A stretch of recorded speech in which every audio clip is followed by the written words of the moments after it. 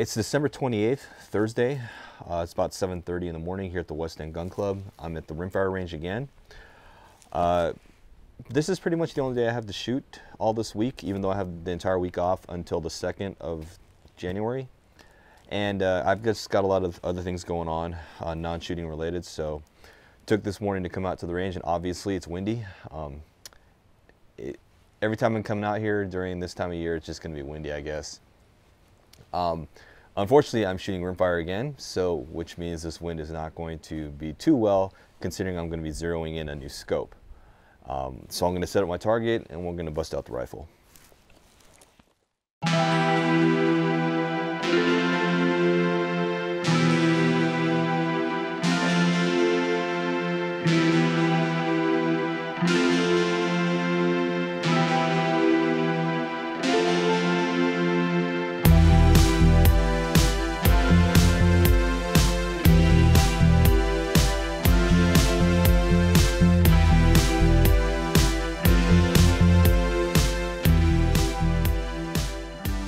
As you can see here, I have the CZ455, the same rifle I've been shooting the past several weeks.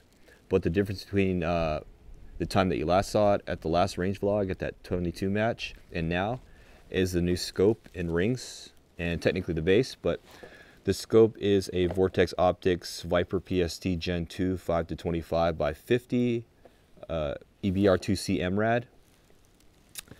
I had the Razor HD Gen 2 on here earlier, but I needed to put a scope on here because the Razor HD Gen 2, the short parallax is only 32 yards, I think, and I needed something that comes down 25, so I went ahead and shelled out for a new scope and went with the Viper PST Gen 2, since it has similar turrets in terms of the external feel to the Razor line.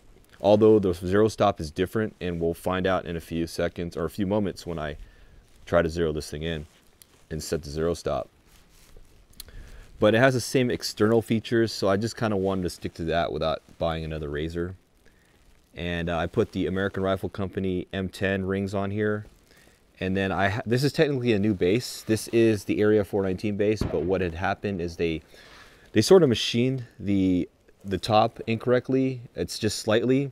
So if you had rings that weren't designed flat, the Seekins rings, the Vortex rings, these rings, most rings out there are going to be fine with that base. But if you had some rings that weren't exactly flat on the top in the angled side, it wouldn't fit correctly. So Area 419 sent out a notice, and they said they're going to, for all the people with the initial run who bought the initial run of bases, they went ahead and redesigned or fixed that issue, made some new bases and shipped them out to us, and they gave us a return mailer label to ship back the old one. And so this is what it is, or that's what I have on here now. So pretty cool of Area 419 to resolve that issue for us, and then at no charge. But we're gonna go ahead and get this sucker zeroed in, and we'll see how it goes.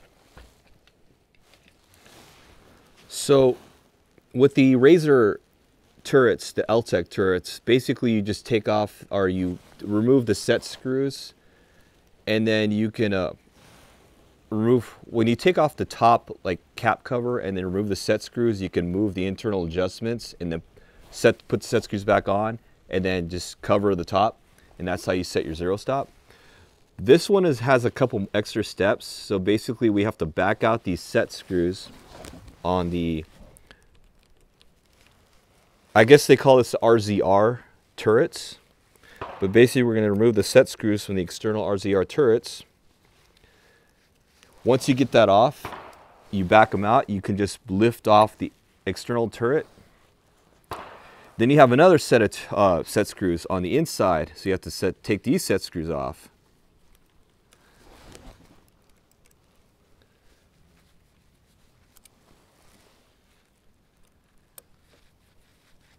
And then you can make the adjustments. Just to note, before you do this, you're supposed to run down the turrets all the way down so that the bottom's out. I already did that when I was at home, and I did a bore sight. But I'm just showing off how you actually set the zero stop mechanism now. And I think we're high at 25, so I need to come down a full mil.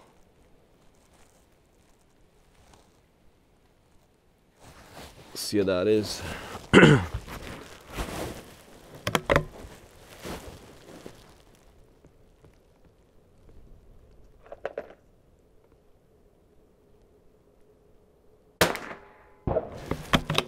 Still another mil. Let's come down 1.5 mils actually. I think we're on.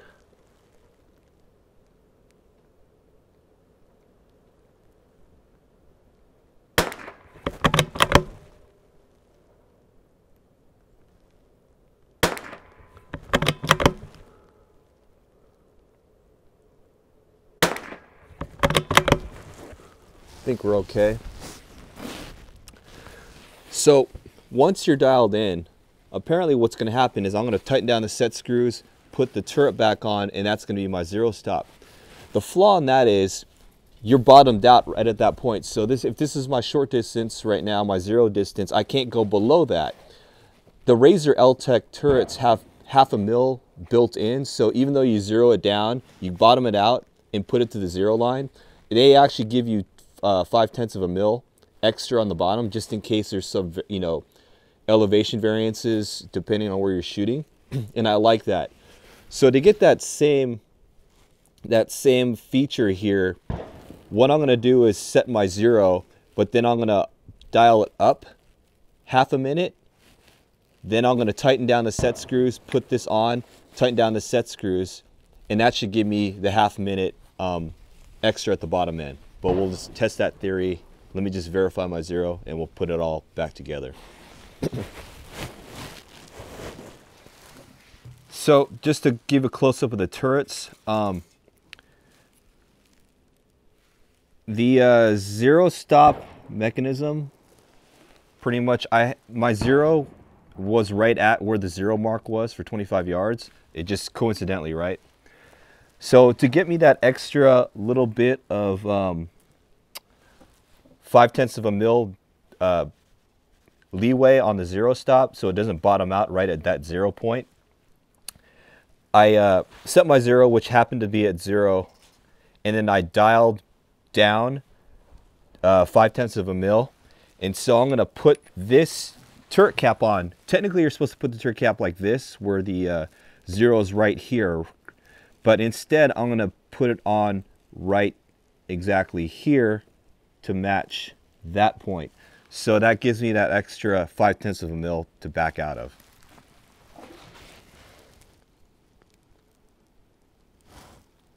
I've already bottomed out the internal turret set screws, so I'm going to go ahead and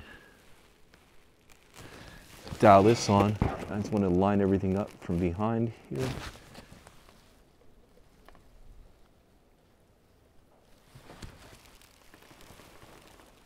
Make sure we're bottomed out. I'm going to go ahead and tighten the set screws.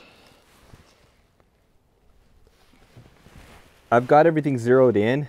I'm not exactly sure if I did it correctly when I was trying to set that 0.5 extra on the back end, but I do have 0.7 built in right there.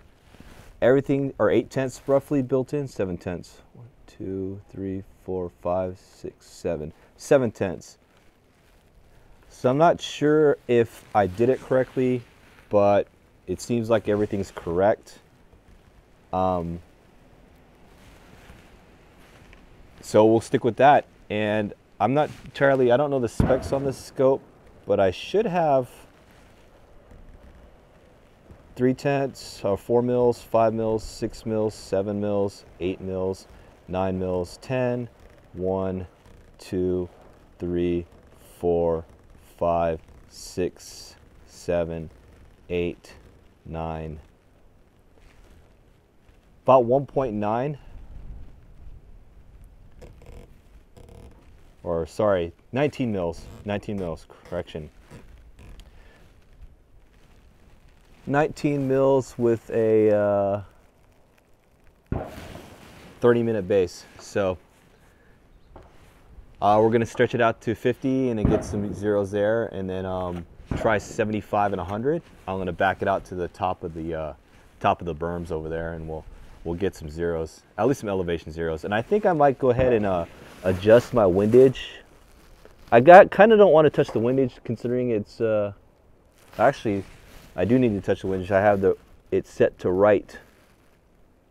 I need to come a full mil over. So we'll go ahead and set that up before we stretch it out to 50.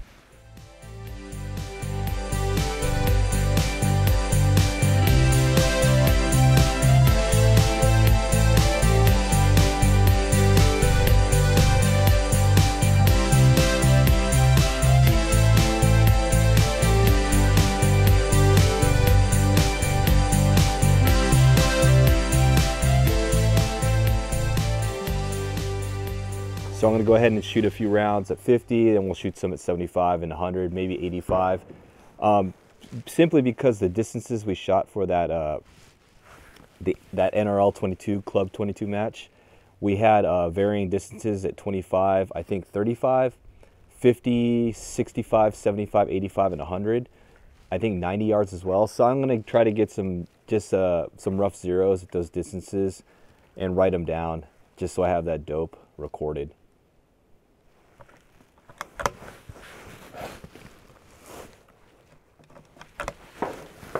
So obviously the great thing about having this scope is the fact that I have parallax now at 25 yards. Before, with that Razor HD Gen 2, it's a great scope.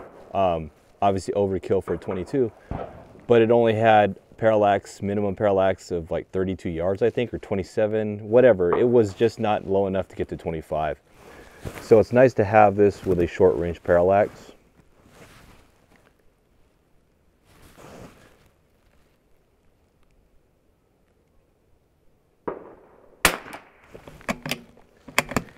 And right now it's kind of odd that I'm finding my 25 and my 50 yard zeros are exactly the same, the elevation. Not sure why that is, but it appears to be the case here.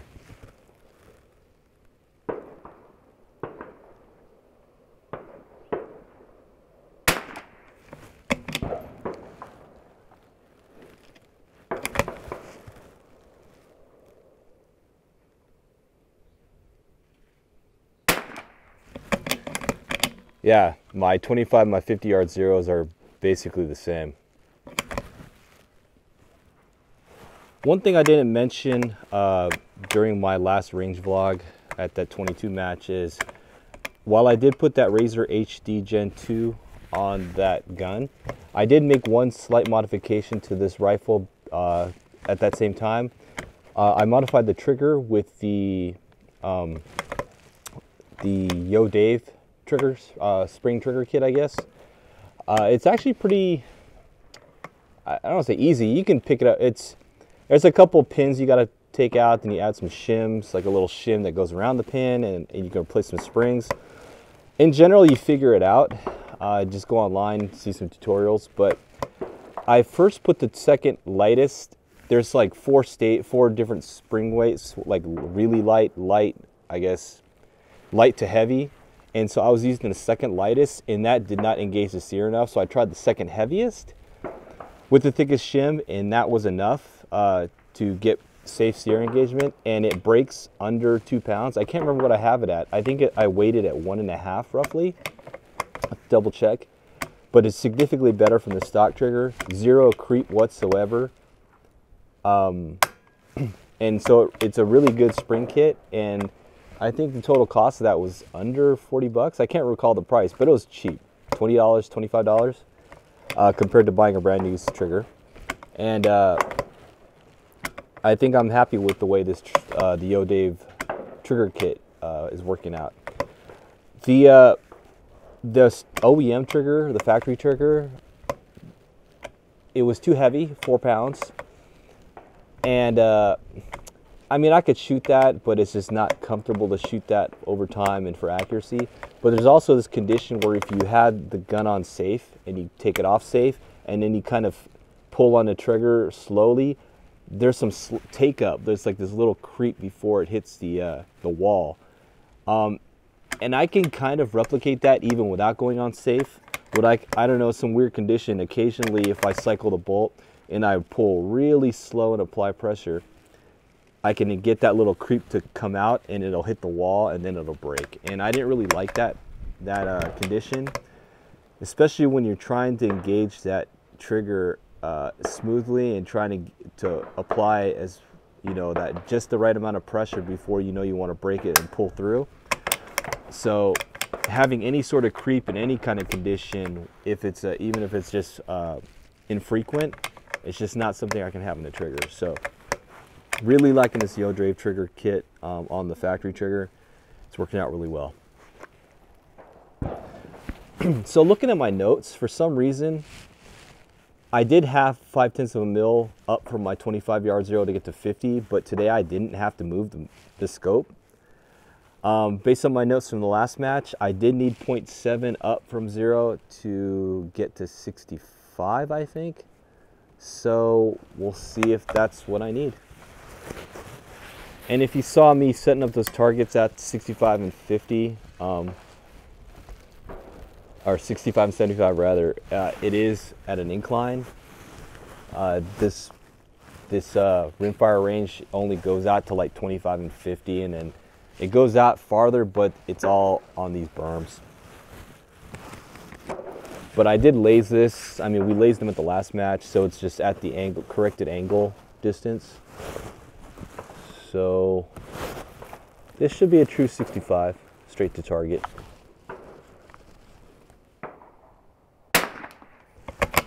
So it looks like I only need half a minute. I'm not sure if it's my gun because it's shooting dirty, but I've got about 100, maybe 200 rounds through it now. Maybe it shoots different dirty than clean. Because during the match I shot it dirty, or shot it clean rather. But I don't think that'll make too much of a difference as far as zeros are concerned.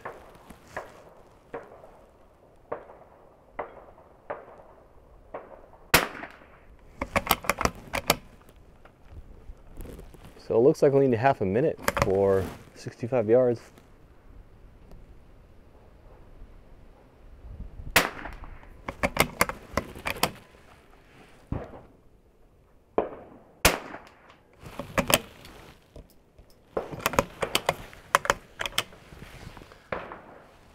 So right now it looks like I need 1/10 of a mil, or sorry, 1 mil for 75 and only half for 65. No weird conditions today, based compared to my last my zeros for the last match. Even though it's a different scope, you'd think it would perform the same as far as drops. We'll write all this down. So I got a couple targets at 90 and 100 yards. Try to figure out where we're at here. I think I was needing 1.2 last time, but could be different this time. But we'll see what goes. So it's kind of, I mean, shooting at an upward angle like this is awkward because you gotta run your rest or your bipod higher. And especially from prone, it's just terrible shooting that at the match last time at an angle.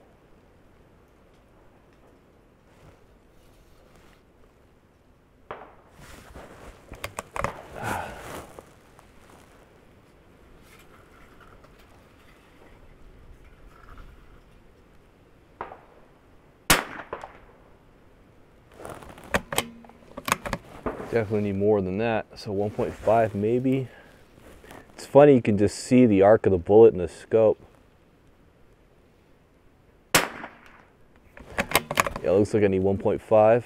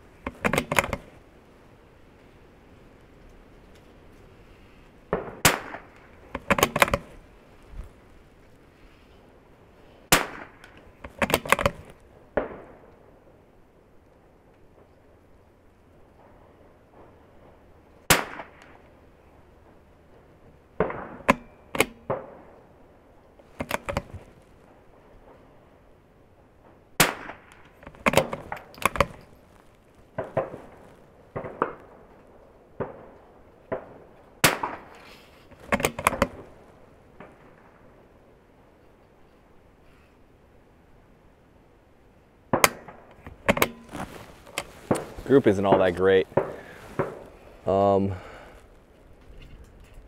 3 of them drop fairly low compared to the rest of the group. Not sure if that's just, again, it's windy conditions. Could just be this gun or this ammo. But I think 1.5 is what I need for 90 yards, roughly. And then I'm shooting on a 2-inch paster.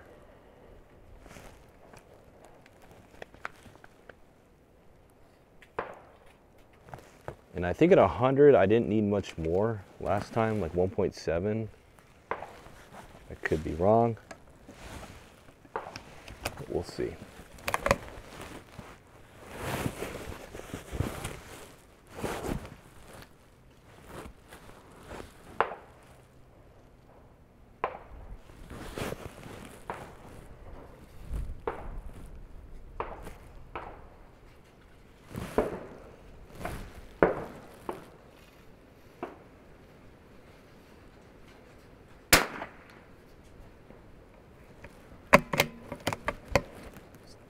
So maybe about 1.9, maybe.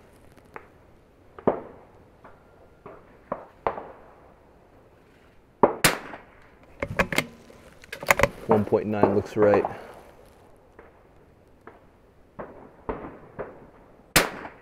Oh, drifted way left.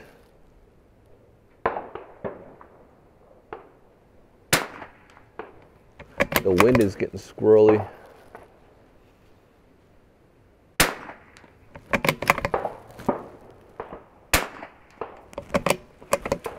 But generally I'm going to stick with 1.8 for 100 yards. Seems about right. What's really scaring me though is that the 25 to 50 yard zero difference. Why I didn't have to move the turrets is beyond me. But I guess that's how it works. In the last range vlog during the match, you probably saw me using this Armageddon Gear Game Changer bag. I can't remember the exact name, but I think it's called Optimized Game Changer or OG. This is based on their original design. They had one called the Game Changer, then they came out with a revised version that a lot of people didn't like. And then they came out with the OG, so they started reproducing or remanufacturing the original design. So this is basically a bag. It's kind of like a wedge design, sort of, in terms of a dual wedge. And you have like 2 compartments here, and they're bridged together, so you can kind of move, the pellets can move back and forth. But essentially what this does is it basically, the weight of both sides, when you press down on this with something else, it ends up clamping on whatever you're resting it on, whether it's like a pole or even a railing or something, or a tree branch, or anything of that nature. So it's really handy, and it is a stable design. It's pretty nice. It is $100, which is expensive for a bag, essentially, full of pellets. But it's pretty cool, and I find it very good to use for both rifle shooting in sort of tactical precision matches, or even for photography, to rest a camera on. If you want to rest a camera or a heavy telephoto lens on something, if you don't have a tripod, you can rest even on the ground. This provides a nice rest.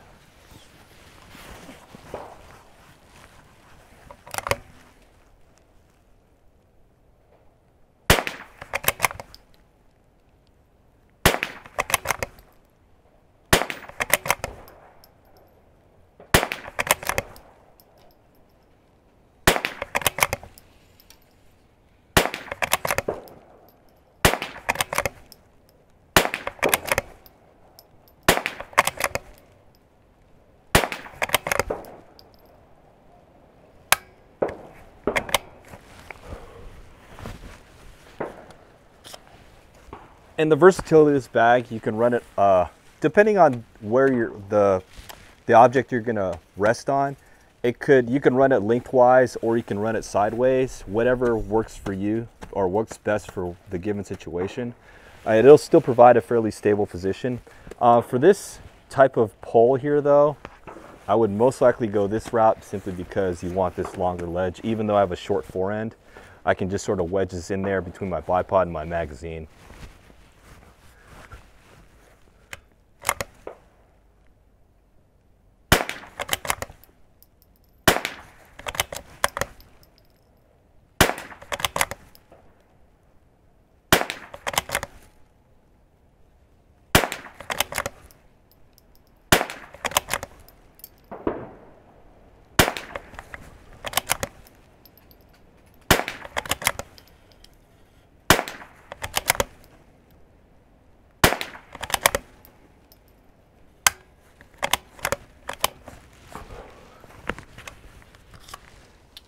Just to show off the targets, which isn't really much as far as showing you anything worthwhile, but just zeroing in at 25, obviously setting the Razor zero stop. Just a bunch of messing around with trying to get the zero stop fine-tuned. This is where it gets interesting though. These bottom targets, I believe this was 65 and these were 100 yards. So this was 75, these were 100 yards. And 75, it kind of tended toward this part of the target. I did have to adjust, come left significantly because the wind was blowing it to the right. Then 100 yards, I was sort of shifting it around here. And this is the last 100-yard group I shot. When I was putting pressure on the bipod, this is where it kind of landed. But if I kind of let it free recoil or just slightly put pressure forward, it tended towards this line here. So I'm not entirely sure if it was just truly the bipod pressure or preload or if it was actual wind, but this is at 100 yards. Then my other target that I had set up, I think the only interesting part of this is this was, I believe, 65 and this was 90 yards. Again, it's kind of pretty wild here. Notice how it's sort of tended towards here, then I've dropped a couple here. Bit squirrely at 90 yards. This is 65, that's pretty easy. It's just up and down grouping. But yeah, that's pretty much how I have the scope set up right now. So I'm pretty much done for the day. Packed up all my gear, about to head out of the range. The 22 firing line, a couple more groups showed up because apparently all the bays are full. It is obviously it's Christmas holiday or the winter holiday break, so everyone or a lot of people have the this week off or a couple days off this week. So it figures you figure everyone's going to come to the range to do some shooting. So that's why the bays are full. So since the bays are full, some guys are just waiting it out. So they came to the 22 line. I was the only person there in the 22 range for a solid 2.5 hours, I guess, maybe 3 hours. That's why I like the rimfire range here at the West End Gun Club. If you want to shoot rimfire and you want a nice quiet place to shoot, the rimfire range is great because hardly anyone uses it.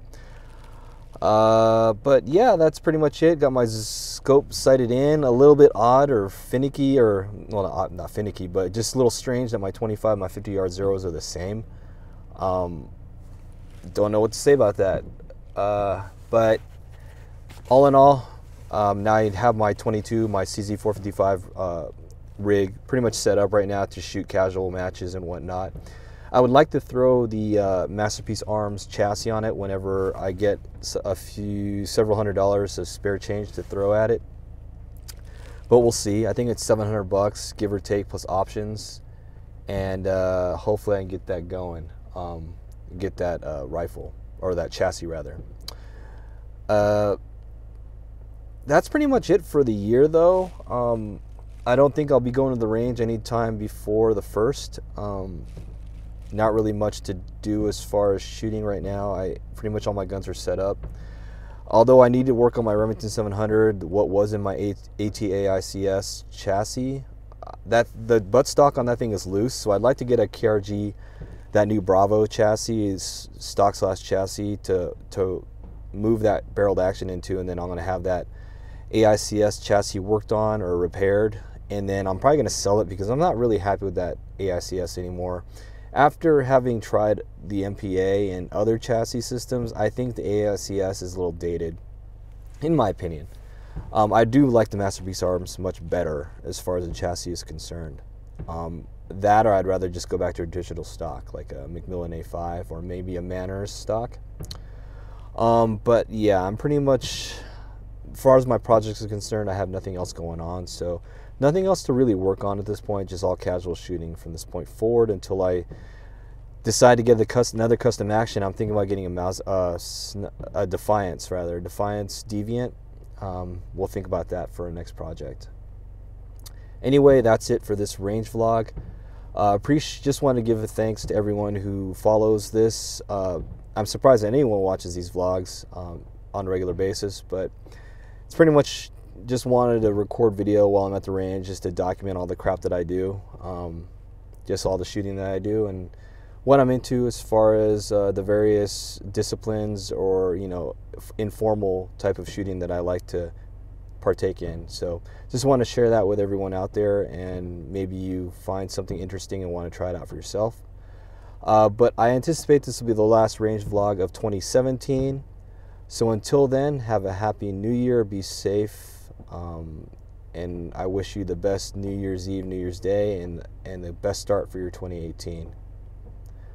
Anyways, that's the end for this range vlog. Today is December 28th, Thursday at the West End Gun Club. Thanks for watching, and I'll see you next year.